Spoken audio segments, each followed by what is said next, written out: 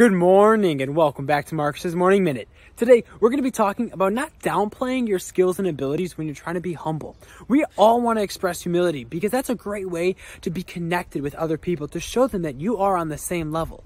But you don't need to make yourself appear less than to make somebody else feel comfortable with you. If somebody says, wow, you're so great at doing X, instead of saying, no, I'm not, everybody's as good as me, you can say, thank you, and you can either continue the conversation about that particular subject, maybe even offer to teach them or help them in that area, or just move on. There's no need to belittle yourself. Make yourself less than how awesome you are to make somebody feel comfortable talking with you.